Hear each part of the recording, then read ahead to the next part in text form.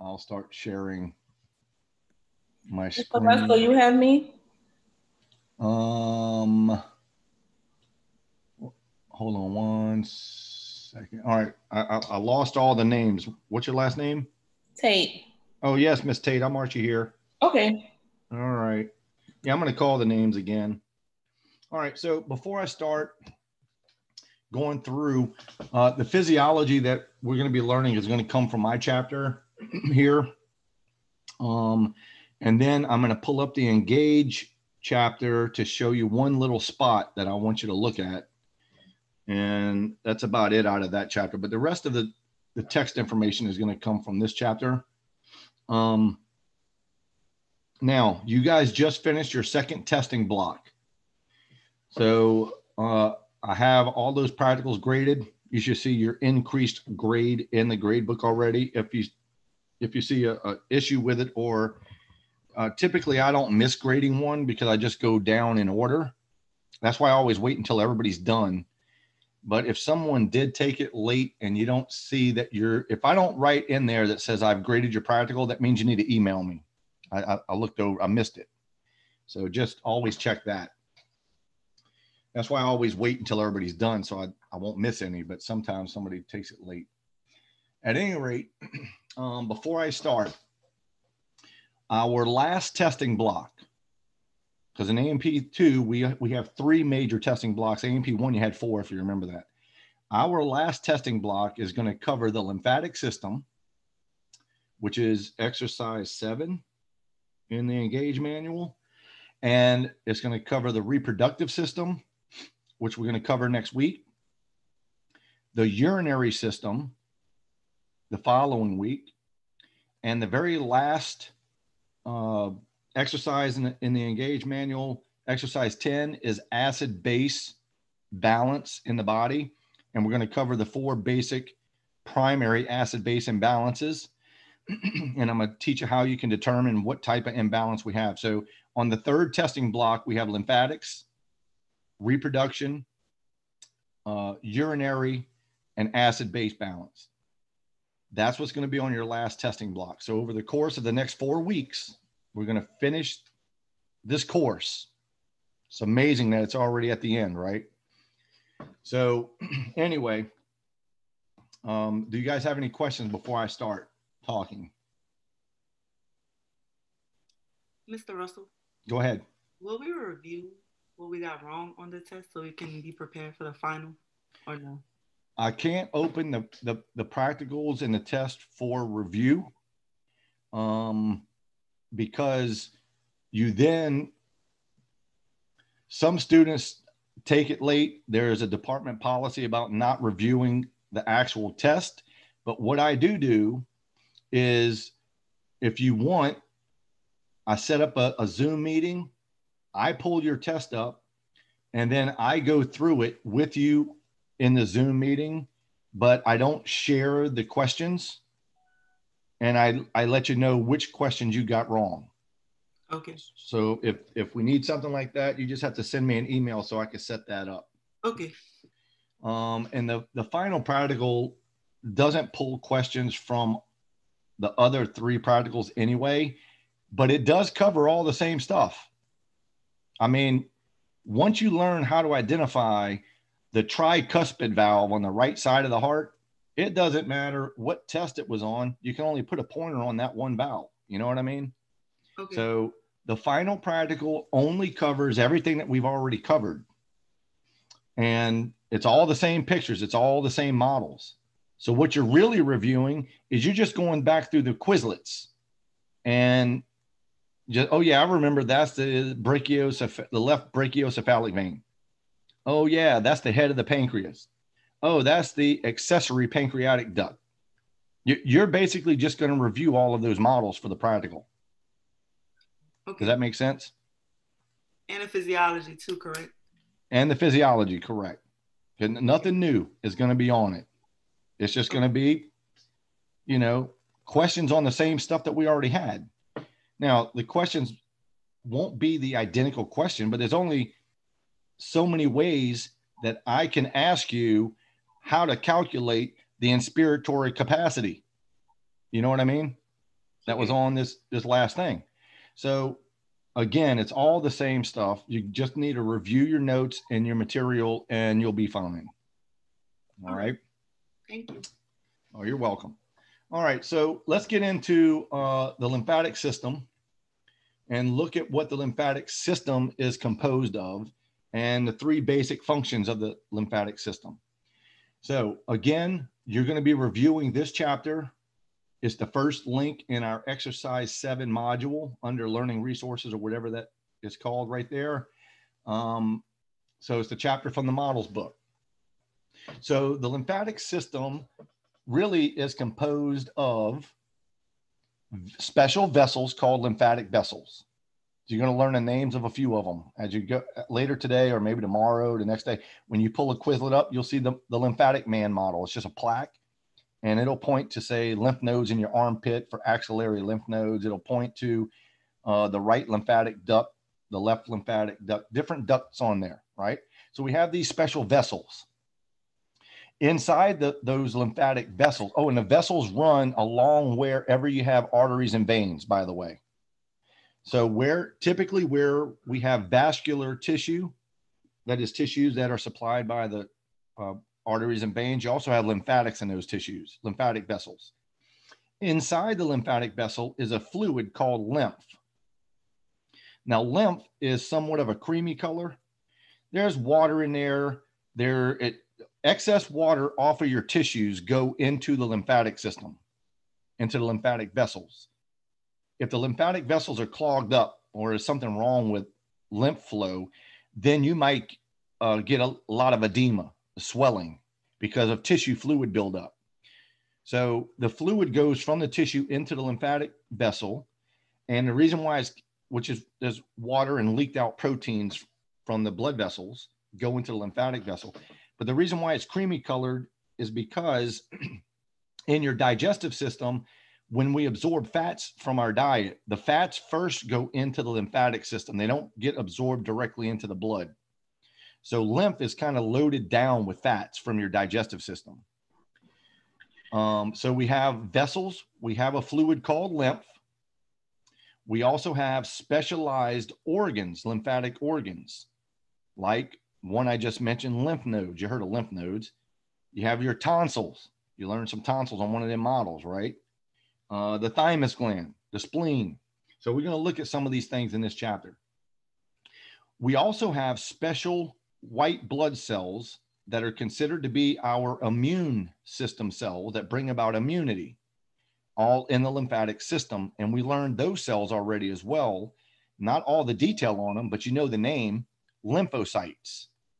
So lymphocytes, the T cells and the B cells, are the cells of immunity and are part of the lymphatic system as well. We call them blood cells, but they function in immunity, all right? Now, the three main functions of the lymphatic system is draining that excess fluid off of our tissues, that excess interstitial fluid, and any proteins that leaked out from the blood into the tissue.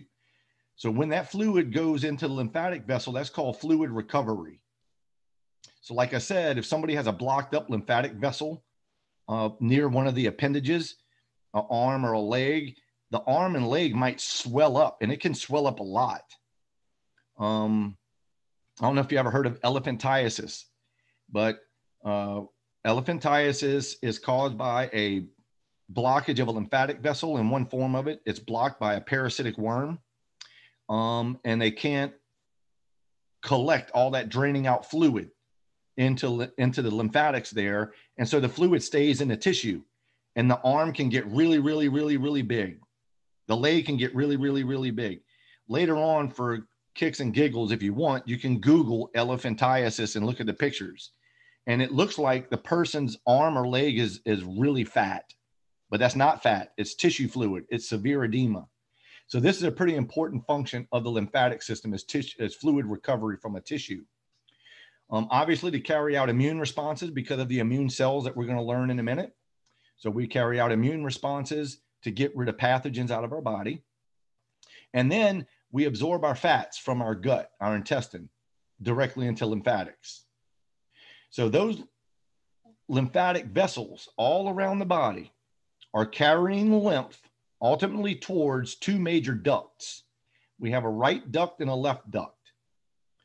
The left lymphatic duct is also called the thoracic duct. You'll see that on the picture when you do the model later.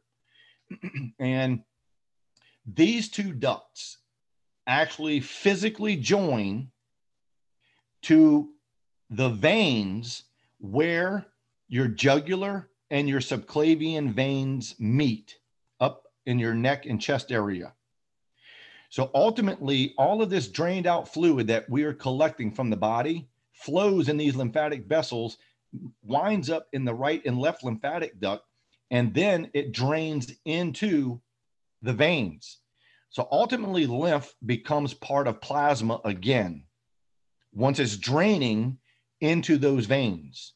So remember, where the jugular vein in your neck and the subclavian from your shoulder join together, from that point down for that little stretch is called the brachiocephalic vein.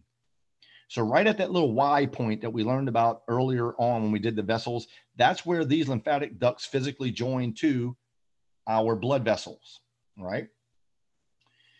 Now, in those flowing in lymph and in several different lymphatic organs, which we're about to define, we have the lymphocytes. You also have macrophages that aid in, they don't bring about the immunity, but they are part of some of the processes involved in it. So you're going to learn a little bit more detail about those processes in lecture. And here, I'm just going to tell you what the cells are doing. All right. So let's define our lymphatic tissues and organs. We have something called diffuse lymphatic tissue. And diffuse lymphatic tissue, one of the major ones, is called mucus associated lymphatic tissue, or MALT. And so what that really is the lamina propria, the areolar connective tissue that lies just beneath the epithelial lining of mucous membranes. You guys remember the mucous membranes, like the membrane that lines your trachea. Remember ciliated pseudostratified columnar epithelium? You learned that name, P1? Yes. So below that, we have this connective tissue in there, an areolar connective tissue down in there. And we have all of our lymphocytes and other white blood cells spread out through there. And since it's not bound up in a connective tissue capsule, that is, it's not tightly bound together, it runs throughout the underlining of that mucous membrane. That's why we call it diffuse. And so the diffuse one that we're learning is MALT.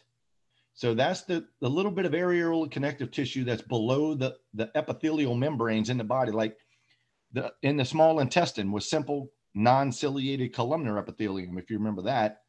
So lying right below there is the lamina propria. It's all areolar tissue in there. That's where you have all these scattered lymphocytes. And we would call that diffuse lymphatic tissue, specifically mucus associated, because it's under a mucous membrane. Okay.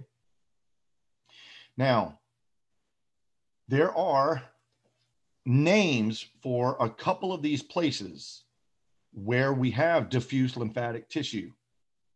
And that's where we have concentrated collections of lymphocytes in those macrophages.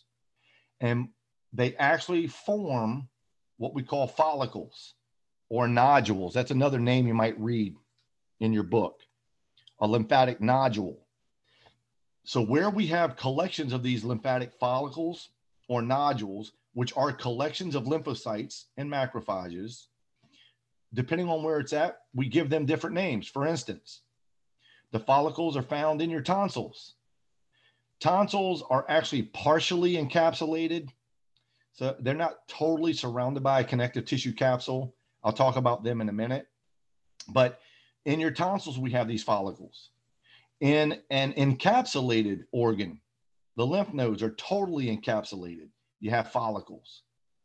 In diffuse layers of lymphatic tissue down the length of your small intestine, in specific areas, we have a whole bunch of collections of these follicles, and we call them Peyer's patches. And then your appendix. Everybody's heard of that, and they're like, oh, our appendix doesn't do anything. Well, and people get their appendix removed and all that, but we now know that the appendix is loaded down with follicles or lymphatic nodules. So it is a fairly important aspect of bringing about immunity in our body. Now, you can live without it because we have follicles in all these other places to help us carry out immune responses and become and develop immune system cells that can fight off the infection, so we gain immunity to whatever pathogen that we were infected with before. So in some cases we gain immunity and some we don't. It just depends on the pathogen and the type of disease that we're dealing with. So some of the tissues are going to be encapsulated and some of the tissues are not. All right. We further classify the lymphatic tissues and organs as either being what we call primary or secondary lymphatic organs. So I want you to know which ones are primary and which ones are secondary. And this is going to be fairly simple. There's only 2 primary lymphatic organs. So all of the other ones you should get by default. They would have to be secondary. So let me tell you what defines them. Primary lymphatic organs or tissues like the red bone marrow, the primary lymphatics is either where the lymphocytes are produced or where the lymphocytes mature. Because when the lymphocytes are produced, like all blood cells, they're made in red bone marrow. You guys remember that, right? All blood cells come from red bone marrow, including lymphocytes.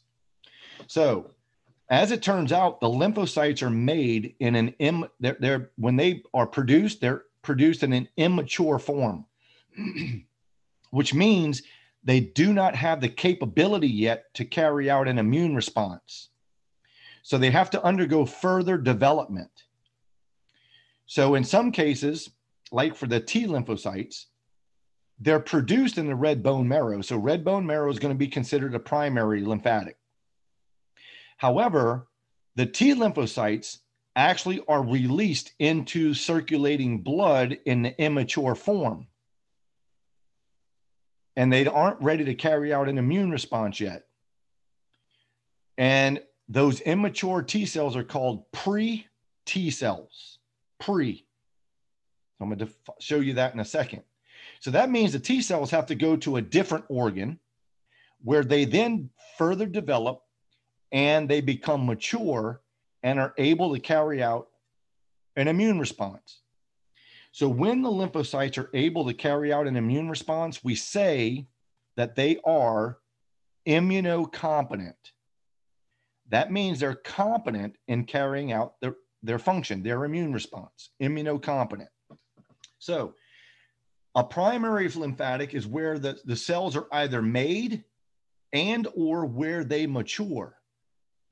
So in the case of T cells, they're made in red bone marrow, but then they're released into circulating blood as a pre-T cell, and they migrate to the thymus gland. Now, the thymus gland is found just anterior and superior to your heart in your thoracic cavity. So it's actually the thymus gland lies right on top of the superior vena cava and where the brachiocephalic veins join together. So up here in the top part of your thoracic cavity.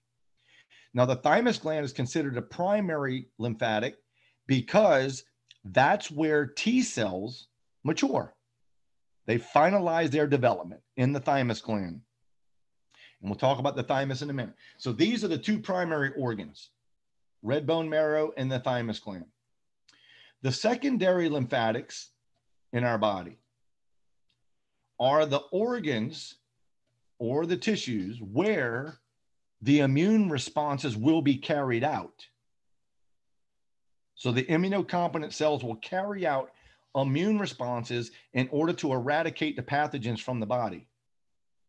So what types of organs are considered to be secondary lymphatic organs or where we carry out immune responses? Well, the lymph nodes, everybody knows those, heard of those. So we have lymph nodes stationed around different parts of the body. The tonsils around your oral cavity. Some of them you just identified on a model for the digestive system, although the tonsils are not part of digestion. They were on that head model. And then the spleen. So we have to talk about all of these organs and look at what they look like. So that's where the immune responses will be carried out. Now let's talk about the cells a little bit and what type of immune responses we actually have in the body. And like I said, again, in lecture, you're going to learn a little bit more detail on this. Here, we're just going to look at what the type of response we have and what cells carry it out. So ultimately, we have two lymphocytes. We have B cells and T cells. You guys know that already, right? The B lymphocytes and the T lymphocytes. The B lymphocytes, like all other blood cells, are made in red bone marrow, but the B lymphocytes also mature in the red bone marrow. So once the B lymphocytes are released into the circulating blood from red bone marrow, they are already ready to carry out their immune response. That means they're released in an immunocompetent form already. They're mature. Now, when a B cell is introduced to a pathogen that you came in contact with, like a virus or something, or you might have a bacterial infection, whatever the case may be, when the B cell is introduced to a pathogen, it becomes activated.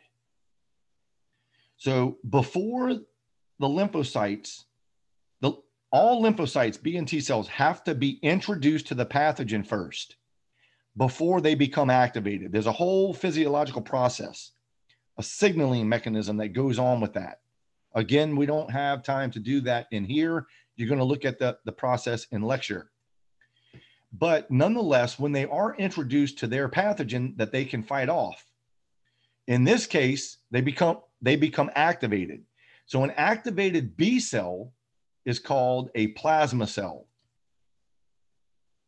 Now, plasma cells do one thing and one thing only. Once the B cell develops into the plasma cell, they produce antibodies. Antibodies are secreted proteins. So the plasma cell is basically making these proteins, and they're exocytosing or secreting these proteins out into our fluids. They flow through the plasma in your blood. They're also flowing through the lymph in the lymphatic system. So the B lymphocytes are the cells that produce antibodies in our immune system. T cells don't make antibodies, B cells do.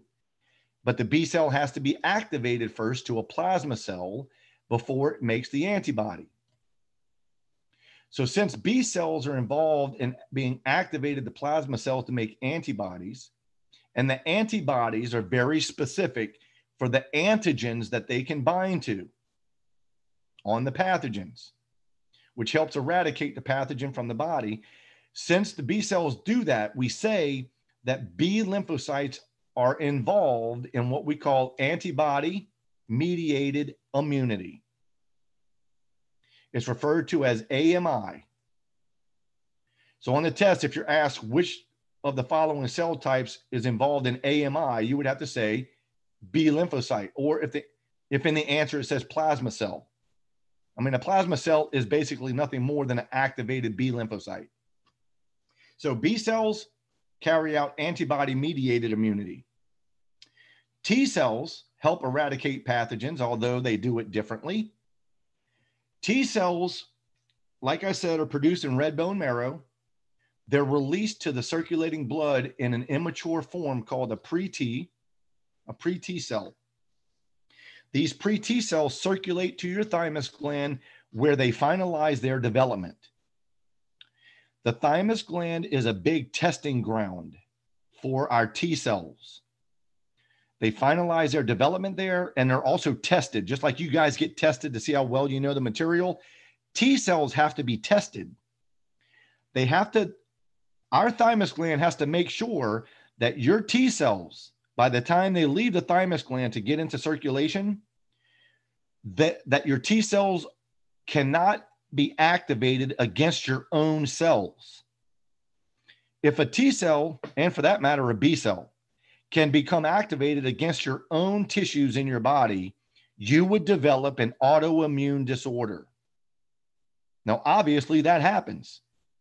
because people develop autoimmunity disorders all the time. So the process is not 100% efficient, but it's a pretty good one. All right. Now, so the type of testing that these T cells undergo, the thymus gland makes sure the T cell can do two things. One, can the T cell tell the difference between what is you from what is not you? In other words, can the T cell recognize that it's trying to be activated against a bacteria relative to one of your own cells in your body? What is you from what is not you, right? So that is called self-tolerance. Our T cells have to display self-tolerance. In other words, the T cells have to know not to become activated against our own cells and tissues. So that's the type of testing that goes on. The other type of test is reactivity. We want to make sure that the T cells can't react. If they recognize our own cells and they don't react to it, that's what we want. If they react against our own antigens, then the thymus gland has to kill the T cell. So T cells that fail these two types of tests ultimately die in the thymus gland. And what is amazing is only about 3% of all of the T cells that develop and get tested in the thymus gland actually pass all of the tests and enter your circulation. The other 95 to 97% of them or so don't pass, and they all have to be inactivated. Kind of crazy. Now, while the pre-Ts are developing in the thymus gland, they will produce different types of receptors that are displayed in their membrane. Depending on what class of receptors the pre-T cell begins to make, we can classify the T cell into different categories. So there's hundreds of different receptors, by the way. It's beyond the scope of this course even to teach you all of the receptors. There's a whole class just on immunology, by the way, where you learn all of that. So when I was in grad school and took immunology, we learned all the different receptors, over 100 of them. So we're learning 4 receptors today. 2 of them are on the T cells. The other 2 are on all the other cells in your body. So if a pre-T cell develops what is called the CD8 receptor, it becomes what we call a CD8 cell. Now, the CD8 cell takes on different names. We can call them a T8 cell or a cytotoxic killer T cell. So the CD8s are called cytotoxic killers when they're activated. The other T cells will display a CD4 receptor. And if they display a CD4 receptor, they're called CD4 cells, or often we just say T4. So we can say a T8 cell or a T4 cell. Now, T4 cells are called the helper T cells.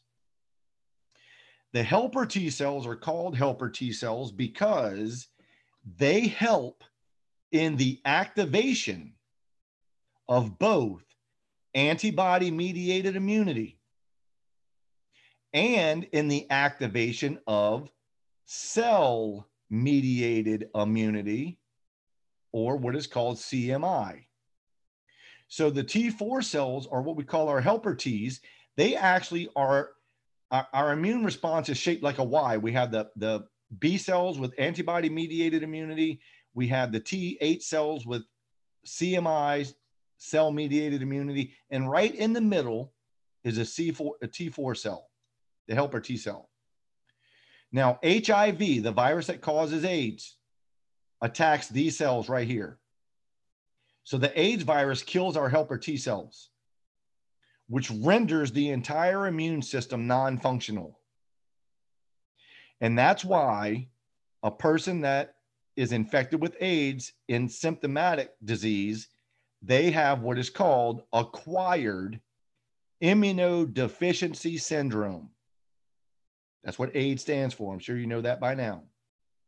It's called acquired because you acquired the virus that then killed off your helper T cell, which now renders your AMI and your CMI inactive. You're immunodepressed. Your immune system is non-functional. So we suppress the immune response when our T4 cells can't work. Now the T8 cells eradicate pathogens by killing cells directly. And that's why this is what I like to call cell-to-cell combat. When a T8 cell is activated against a pathogen, say a bacteria, it turns into the cytotoxic killer T cell. The cytotoxic killer T cell then kills the bacteria directly or kills your own cell in your body that is infected with a virus. So if your cells become infected with a virus, like the COVID virus now, like the HIV, any virus, viruses infect our cells by injecting their genetic material to the inside of the cell. That changes the machinery on the inside of our own cell to become nothing more than a viral particle production factory. Basically, the viruses hijack your cell to make your cell produce more of the virus that infected it to begin with. That's how viruses work. So when our cells are infected with a virus, and if our T cell can become activated against the antigens, the viral antigens that are displayed at the surface of our own cell, your cytotoxic killer T cell is going to go kill your own cell. So it basically will block further production of the virus. For that reason, since a cell is killing a cell, that's called cell-mediated immunity. So on this physiology test, I need you to know that T8 cells are involved in CMI. The B cells are involved in AMI. So is everybody with me so far? Yeah. All right, I take the silence as a yes. Now, yes. Very good. This histology picture that I have here, these are basically like my other chapters are the slides that I used to physically use in the lab, and I took pictures of them and I put them in my book. It doesn't really matter what slide you look at. A thymus gland looks like a thymus gland is a thymus gland. It doesn't matter even if the coloration is a little different. A thymus gland, our thymus gland is a primary lymphatic organ. It is encapsulated, meaning it has collagen fibers, connective tissue surrounding the outside of it. So these little pink fibers up here are parts of the capsule. Now, it's been teased apart a little bit. That's an artifact of fixing the slide. But nonetheless, that's the capsule. Now, if you look at this very closely, let's look at the low mag. You see all these little white lines running through the gland. Now, it looks like that would be open space, but it's not really.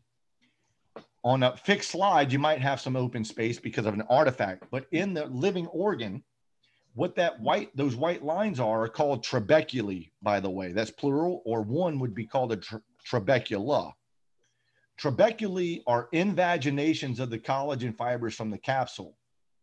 And what that's important for is it partially lobulates the thymus gland into sections. So here's one thymic lobule right here.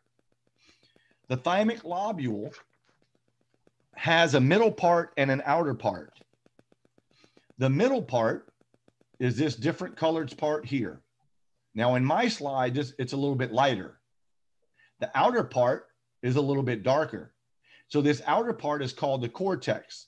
The outer part of any organ, or in this case, a little lobule of the organ, is always called the cortex. The middle part is called the medulla. Now, the way this works is this. When the pre-T cells are coming into the thymus gland, because there's little arteries in here, when they're coming into the thymus gland, they start in the cortex first. They develop, they will either make the CD8 receptors or the CD4 receptors. They become T8 or T4 cells. They are then tested. So they actually migrate through the cortex as they're tested by other cells that are in the cortex. As they migrate through, the most mature and tested T cells end up in the medulla.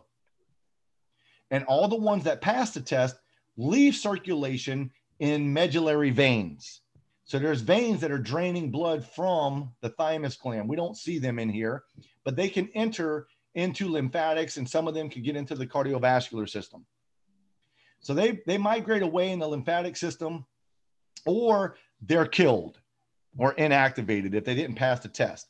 Now, you're going to learn that again, like I said in lecture. But what I'm trying to say here is you have the more immature cells are in the cortex, the more mature ones are towards the medulla. Now, when you look at a slide of the thymus, the coloration may be different. In some stains, the medulla is darker and the cortex is lighter. So don't get thrown off by that. I'm not sure what pictures they have. I haven't looked at all of them. But if you see a different colored circular structure here and then it's darker, and then you'll always see these white lines like this. You know you're looking at the thymus gland because these are trabeculae.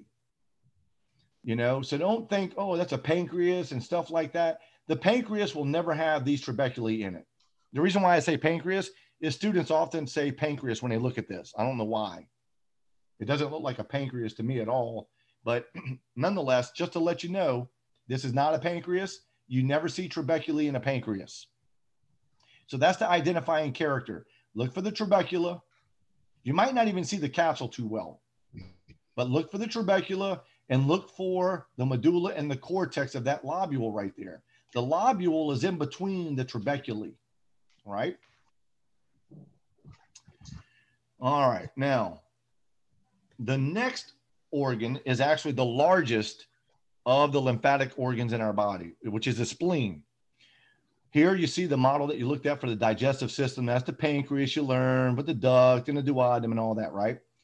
Over here is the spleen. The spleen lies in the left lateral, upper left quadrant of our abdominal cavity, left lateral side of our stomach. The stomach actually inflects into the spleen over here, all right? Now, if we look at the spleen on a slide, we will notice that the spleen actually has two different types of tissue that make it up. And first of all, the spleen is a secondary lymphatic organ, because here's where we would carry out some immune responses. Now, the spleen is encapsulated. There's a dense connective tissue capsule around it. So if you look at this picture up here, low mag, that's the capsule at the top up there. Now, inside the spleen, if I enlarge a portion of it, here's an enlarged magnification area. This is a vein in the spleen over here. It's kind of collapsed down a little bit. But then they have that little bitty circle right there that I circle and put a line on. And here's one right here as well, if you can see my pointer. That little circle. Around those little circles is a darker purple area. That darker purple area around that little circle is a little bitty artery called a central artery. So around the central artery, and you see it's a little bit more purple in this area, right? That darker purple area is loaded down with white blood cells. There's some scattered red blood cells in here as well, but we have a whole bunch of white blood cells and lymphocytes and macrophages all around those central arteries. And typically it's a cylindrical shape, but depending on how we slice through it, the cylinder is not a perfect circle. Like most of the what's called white pulp is at the bottom of its artery, but normally it would surround the whole artery. But here's why I'm telling you this. We have white pulp and we have red pulp. The red pulp is the majority of all of the tissue in the spleen, and it's made up of predominantly red blood cells. There are scattered white blood cells in here as well, but they're more concentrated in white pulp. So red pulp, at least in this stain, is the lighter pink area that you see all over here. When you start seeing this darker purple, you know you're looking at white pulp. So we have these two different tissues called pulp in the spleen, red pulp and white pulp, all right? So that's what you're looking for when you're identifying the spleen. Are we looking at a central artery? Do we see, you know, a darker purple area? And it might not be this exact coloration. But if you see a different coloration and it's around a little circle like that, you know you're looking at the spleen. Notice this does not look anything like this, right? There's no trabeculae diving down in here. So that's the spleen, the single largest mass of lymphatic tissue in our body. Oh, so for the practical under down here, what I have for the functions and whatnot, we have the white pulp contains all, a few red cells, but also these lymphocytes and macrophages. The macrophages are involved in phagocytizing bacteria, or we help get rid of old, dead, dying, or worn out red blood cells and platelets. That's one of the major functions of the spleen. We also can store platelets in our spleen that can be released into circulation if we have a massive hemorrhage event. We can release platelets into circulation. Now, in the fetus, while the baby is growing in utero, the spleen also is involved in blood cell production. This function is not in the adult, except in very, very, very extreme anemic conditions. So in the adult, we rely on our red bone marrow to make all of our blood cells. But in the fetus, hemopoiesis can occur in the spleen. So that's why I put that as one of the functions. Now, let's talk about the lymph nodes for a minute. The lymph nodes are an encapsulated lymphatic organ. It is a secondary lymphatic organ because it's where we carry out immune responses. T cells and B cells become activated, help eradicate pathogens, right? That's what I mean by that. If we look at a lymph node in cross section, you see it right here. There's a whole bunch of these little circles everywhere. These little circles, so if I enlarge it, we can see it better. These little circles are called lymphatic nodules or lymphatic follicles. Both of those names are the same. Some books just still call it a nodule, but I think in our book, they call it a follicle. So I've ended up using the older terminology just to let you know they mean the same thing. So we have this circular structure called a lymphatic nodule or a lymphatic follicle. Notice the circle is darker around the perimeter and it has a lighter staining center. That lighter staining center is called the germinal center. So this is where we're activating a whole bunch of B cells in that germinal center against pathogens. And so the B cells begin to turn into plasma cells, which produce antibodies for us. Now, we do have T cells along the perimeter and through the rest of the parts of the lymph node. In a lymph node, we have what's called the outer cortex. There's also something called the inner cortex. You're not identifying that. I'm just letting you know. So the very outer perimeter is called the outer cortex. Just into that is called the inner cortex. But the very middle of the lymph node is called, lo and behold, the medulla. So we have a one-way flow of lymph through lymph nodes. I know it's not on this picture, but the lymphatic vessels that enter, and lymph nodes are shaped like a little kidney bean, by the way. I know this little part's not, but it's shaped like a kidney bean. So the outer curved part, which is called the convex part, you have many little bitty lymphatic vessels entering the lymph node. Lymph is flowing through the lymph vessel into the lymph node. So the lymph node is like a little filter. The lymph has a one-way flow. It comes in the back, and then you ultimately have two lymphatic vessels that leave where it curves in, the convex portion. And so the vessels that carry lymph towards the lymph node are called the afferent vessels. Afferent means towards. And the vessels carrying lymph out of the lymph node away from it are called the efferent. The word efferent means away from. So as this lymph is flowing through the lymph node, if there's any pathogens in that fluid, those pathogens are flowing across all the lymphatic follicles, nodules, flowing through all of these special little spaces called sinusoids, where all of your lymphocytes are being housed. And as the fluid is passing them, they are becoming introduced to the pathogens and they become activated to fight off their pathogen. So we begin AMI, we can then activate T cells that leave the lymph node and travel through the body to carry out the cell-mediated immunity, CMI. So T cells become activated. They can fight off infection in lymph nodes, but they can also flow through lymphatic vessels and go through our body and fight off infectious agents all around our body, right? The B cells can also flow through lymphatics in our blood, but some of them, when they're activated, they just stay put. They can stay put in the lymph node and just secrete their proteins out, the antibodies out. In that way, the antibodies just flow around our body and help inactivate pathogens. Antibodies don't kill the pathogens directly. They just allow our other white cells and T cells to kill off those pathogens, right? Now, where are the lymph nodes located?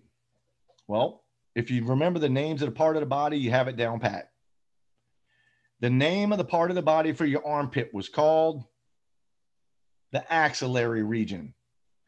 The name of your neck is the cervical region, so forth and so on. So we have lymph nodes in our neck. We just call them cervical lymph nodes. In your armpit, they're axillary lymph nodes. It's that simple.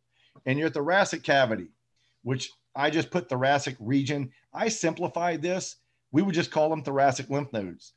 But we can call them very specific names depending on which particular vessels they are lying next to, but we're not doing that. Like I could say bronchomediastinal lymph node. We're not going to do that. We're just going to call them thoracic. Same thing down here for abdominal region. Well, you know, in your abdominal region, you have all kind of stuff in there. You have your organs in there. You have the 9 different regions of the abdominal cavity. So the abdominal lymph nodes, we can just say abdominal lymph nodes. If they are around the intestine, we could say intestinal lymph nodes. Around the membranes that organize the intestine, which are called mesenteries, I can call them mesenteric lymph nodes. If they're down in the iliac region, your hip, I can call them iliac lymph nodes, so forth and so on. So you're going to see some of these names, like the groin region. I think they have a pointer on those. They might not have the iliac ones, but down in the groin, those are called inguinal because that's the inguinal region, right? So I think on that model, there's a pointer at inguinal lymph nodes. You'll see it. At any rate, that's how you name them, just by the part of the body. So that's not too terribly difficult. Now, for the physiology test, I want us to know a little bit more about these lymphocytes. And we know everything so far except for 2 names. I just reiterated in these little paragraphs. So I labeled this as cells of immunity. The cells of immunity are basically your T cells and your B cells. But we have 2 types of T cells. Remember, we have the T8s and we have the T4s. The T8 were identified because of the CD8 receptor. The T4 was identified because of the CD4 receptor. So what do the CD8 and the CD4 receptors do anyway? And why are those receptors important out of the hundreds that are up there? They're all important, trust me. But these classify the groups. That's why I always teach those. And in my lecture notes for the lecture class, we learn a few more of these receptors in my lecture notes, but not for lab. So what do the CD8 receptors on the T8 cells do anyway? Well, here's our new word: major histocompatibility proteins, MHCs. Remember I said in the thymus gland, the T cells are tested to determine if they can tell the difference between what is you from what is not you. And if they react against our own cells, we need to kill them. I just said that a minute ago. So what types of receptors do the CD8 proteins and the CD4 receptors bind to on our cells? Well, they're called major histocompatibility proteins. These are proteins that are what are referred to as self-recognition proteins.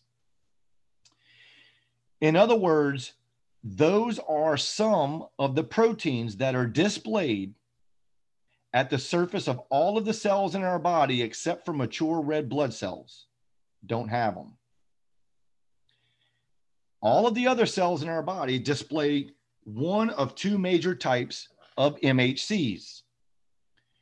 The MHCs are a group of proteins that allow your immune system to know the difference between what is you from what is not you. And when I teach this in general biology, because I introduce it there, I call these our cellular fingerprints. Because everybody knows everybody has different fingerprints, right? So my cellular fingerprints are different from your cellular fingerprints, different from everybody's cellular fingerprints. And that's why if you put somebody else's heart in your body, a heart transplant, right?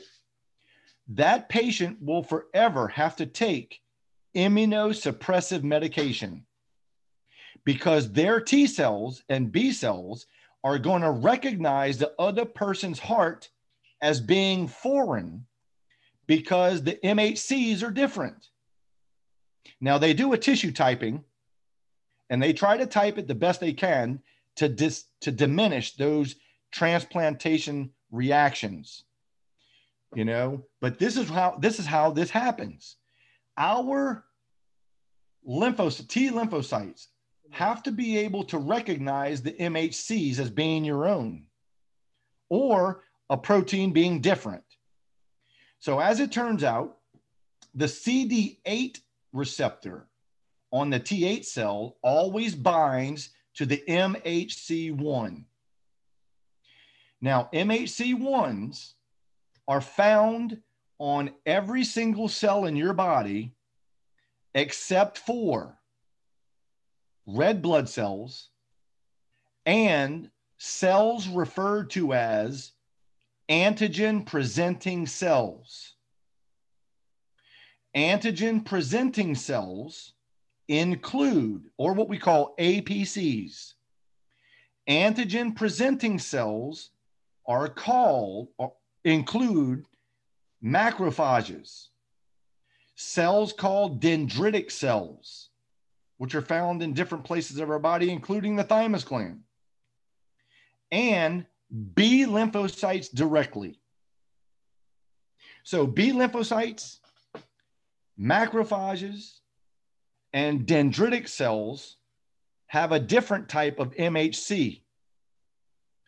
They contain MHC2 receptors. And T4 cells, which contain CD4 receptors, their CD4 receptor has the job of binding to the MHC2s, which are only found on antigen presenting cells. Antigen presenting cells, again, are B cells. That's another function of a B cell.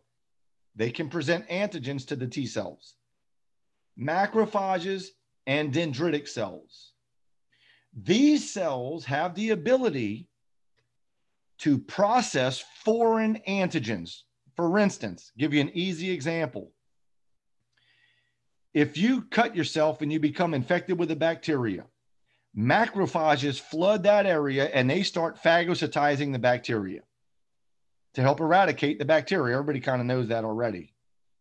So not only are the macrophages helping to kill the bacteria, but once the macrophage phagocytizes the bacteria in the special vesicle that it's basically phagocytized into, which I'm not going back over, the bacteria is broken down, killed, and broken down into little pieces. Some of those little bitty pieces are attached to an MHC2 protein that then is inserted in the surface of the B cell or the macrophage or the dendritic cell, the cells that phagocytize the bacteria to begin with. A little bitty piece of the bacteria attaches to the MHC2 and then is inserted in the surface of these cells. So now these cells are basically coated around the outside of themselves with pieces of what the pathogen looks like. And the T4 cells have a CD4 receptor that anchors to the MHC2 so that the T4 cell binds to the macrophage and then is introduced to that piece of that bacteria. Hey, can you see this little piece of the bacteria or not? And for that matter, can you be activated against it? And if you are activated against it, you then activate the T4 cell, which then helps activate the T8 cell to carry out cell-mediated immunity. So that's a part of how that immune response works. So the T8 cells have CD8s that bind to MHC1s that helps carry out CMI. T4 cells have CD4 receptors that bind to MHC2s that actually help carry out both CMI and AMI. And that's why they're called helper T cells. They help activate CMI and they help activate AMI. Now, the B cells, like I said before, they are the cells that are activated, the plasma cells, when they're introduced to the pathogens. And when they're activated, into plasma cells, they produce antibodies. So they carry out antibody-mediated immunity. Now, the last thing that we have to talk about are the tonsils. Now, again, you'll probably have to identify those tonsils on that little head model. So to review that, you're probably going to have to go back and look at that little digestive system model, because I didn't put the model in there twice, I don't think. So the only thing, you're not going to be identifying the teeth and the tongue and the nasopharynx and the trachea and all of that like you did on this last test. On the third practical, the only things that you would really identify on that head model are your tonsils. So where are the tonsils located? Well, you have that big pharyngeal tonsil at the back of the nasopharynx. You also have your palatine tonsil, which are at the back of the oropharynx. Those are the paired tonsils that you see when you open your mouth and look in the mirror, if you still have your tonsils. If you had yours taken out, you won't see them. And then you have a pair, typically two, little bitty tonsillar areas at the base of our tongue. Now on the practical, that a pointer was pointing to the palatine tonsil and everybody kept putting the lingual tonsil. I don't know why. But the lingual tonsil is easy. It's attached to the tongue. So if you have a pointer on a little mass of tonsil right there, and it's not actually off the back of the tongue, it's not the lingual tonsil. All right. All right. So let's talk about the tonsils a little bit, and then I'll take your questions because we're pretty much finished with the physiology here. First of all, the tonsils are a partially encapsulated lymphatic. Tonsils, that means that they have a capsule on the backside, but their apical side that faces the oral cavity does not have a connective tissue capsule around it. Only the back side of it, where it's embedding into the epithelium of your pharynx, your throat. The tonsils are a secondary lymphatic organ. We carry out immune responses there. Notice in this picture, low magnification, you see these little circular structures everywhere again. Those are lymphatic nodules or follicles. You still have that darker perimeter with the lighter staining center, which is the germinal center. So how are you going to tell the difference between a tonsil and a lymph node if they all have these little circles everywhere, right? Well, look at the circles for the tonsil. The tonsil tissue, the tonsillar tissue, is loaded down with the lymphatic nodules all through the entire tonsil, right? Now, let me go back to the lymph node real quick. Look at the lymph node. The lymphatic nodules on a lymph node are confined to the cortex. Now here you see the majority of them in what's called the outer cortex, but if you look closely, you get some scattered little nodules that go in a little bit. That would be considered the inner cortex, because in the lymph node you have an outer and an inner cortex before you get to the very middle, which is called the medulla.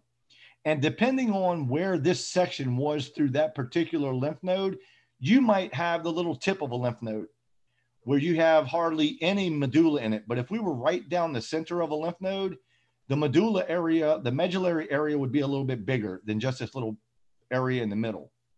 But the identifying character, these lymphatic nodules are all confined to the perimeter like this. In a tonsil, they're scattered all throughout it. So we still have our B cells being activated in here. Your tonsils have these little spaces where fluid and sometimes food particles can get embedded in there. That's why you got to brush your teeth good. You got to gargle. You got to do all kinds of stuff, clean everything out. And this is called a tonsillar crypt. Now, the importance of that is that these lymphatic nodules are very close to the surface that gets exposed to everything that we're swallowing, that drink and food, everything we're consuming. So if there's any pathogens in those food items that we are consuming, it is introduced to our T cells and our B cells that run through the tonsil. They become activated. They then can carry out an immune response to fight off that infectious agent, AMI and CMI. Now, the tonsils form a protective lymphoid ring around your oral cavity.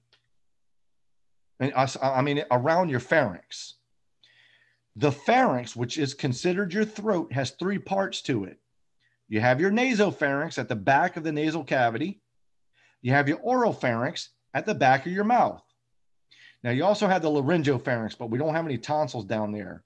So at the very back of the nasopharynx and the back of the oropharynx, you would find tonsils. They are either the pharyngeal tonsil, which is called the adenoid. Everybody knows that common name. You also have your palatine tonsils, which are paired at the back of the oropharynx, basically at the back of your mouth.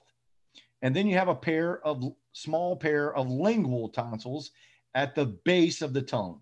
And that's it. It forms a ring around a protective ring around your pharynx, so that when we swallow food and drink, we're introducing any pathogens we have to our immune system cells in those tonsils. Now, I also have down here, which they may have, I don't know if they have a picture of it, but this is a lymphatic vessel. Lymphatic vessels resemble small veins, by the way, because they're thin-walled. They are lined by an endothelium, just like all the other blood vessels are. Lymphatic vessels are lined by an endothelium, and lymphatic vessels have valves in it. That's what this is that you're looking at here. So when lymph is flowing through a lymphatic vessel, the lymph is only going to flow in one direction. It can't backflow because that valve is going to shut and prevent a backflow of lymph. So it only flows in one direction. All right, so that's it, really, for the physiology here. So it's a fairly short chapter with that. Today, you should work on your lymphatic pre- and post-lab assignments. And look at those Quizlets in there. There's only a couple of models anyway that you're really learning. So this is going to be one of the shorter chapters on this third block testing unit. Mr. Russell. Go ahead. Was there something in the lab manual that you wanted us to look at? Oh, thank you so much for that. I was just about to ask the same question. Yes, let's go back real quick. Sorry. There is one section in the Engage manual that I need to show you. So let's see that real quick. It deals with the antibodies. I don't have the list of the antibodies in my chapter. So since it's in this chapter, I show everybody in here. So let's go look at exercise 7, the lymphatic system. And you can, I want you to read through the chapter. It basically has everything we just talked about. It might have a couple other things in there, or I definitely covered stuff that's not in here. That's why I want you to definitely learn my cells, because I don't think they talk about all the cells in here. I want you to learn those cells, right? So if we look through here, there's a chart right here. There's 5 classes of antibodies. I want you to know, and so you see they're in order for the concentration in our body. They're all called Ig something. The first Ig stands for immunoglobulin. So these antibodies are globular proteins. They're not filaments. They're kind of globular. They do have particular areas on them, but you know, we kind of looked at that a little bit. There's a sticky end where the antibody will bind to its antigen. That's really what we call the variable region, but you're not learning all the parts of the antibody in here. You're going to look at that in the lecture though, but I want you to know the name IgG, IgA, IgM, so forth and so on. You don't have to memorize the percentage of them, but you should know them in the order in which they're concentrated in the body. So I'm not going to say true or false. IgAs are around 10 to 15% of all the antibodies. I won't do that. I will say something like true or false. IgGs are the most concentrated of the antibodies in the fluids of our body. They're also the antibodies that are involved with the transfusion reactions for blood groups. So remember we talked about type A, B, AB, and O blood. I said if you have anti-A antibodies, you don't want any A blood in your body. If you have anti-B antibodies, you don't want any B blood in your body. Well, the anti-A, the anti-B, and the anti-Rh antibodies are IgG antibodies. IgA is found in secretions at our body. It's found in breast milk for the baby. It's secreted in sweat. It's in your tears and your saliva, secretions in your gastrointestinal tract. These antibodies, besides being the baby drinking the milk, these antibodies basically coat the membranes in the body that are wet. So over the surface of your eye, tears are constantly coating the surface of your eye. Perspiration, saliva in your mouth.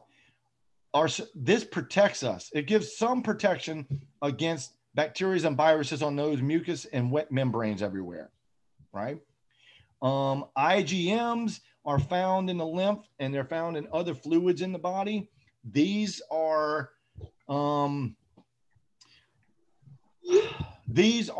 the antibodies also in the ABO blood typing system that is ultimately going to cause agglutination.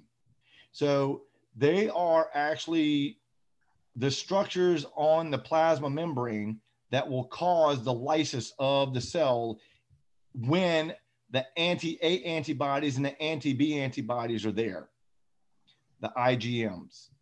IgDs are found on B lymphocytes. They are actually the type of receptor that the B cells can be activated with. So when I said B cells have to be activated, this is a type of receptor that's at their surface that helps them become activated, the plasma cells. IgEs are the ones that you don't like if you're allergic to something. These are involved in what we call super or heightened inflammatory responses, allergy attacks. They also help protect you against parasitic worm infections because they're found on basophils, they're found on eosinophils. If on basophils, these IgEs are what makes the basophils hypersensitive to an allergen. So if you say you're allergic to pollen and you get really sick with the allergy symptoms. It's because the basophils have a whole bunch of IgEs that were activated on them and caused the basophils to dump out too much histamine, which brought about a major inflammatory response. And so you're sneezing, you have a runny nose, your itchy eyes, and all of that. Some allergic reactions could be life-threatening, can be very, very, very severe. Like when someone is allergic to a bee sting and can die unless they have the EpiPen. So allergic reactions can be fairly mild or very serious. It depends on the person and what they're allergic to and how sensitized their inflammatory cells are to that allergen. And it deals with the IgEs, all right? So IgEs are going to help protect you against parasitic worm infections, but they also bring about our allergic reactions. So the only thing I really want you to look at out of the Engage chapter is this table, and you're good to go. All right. So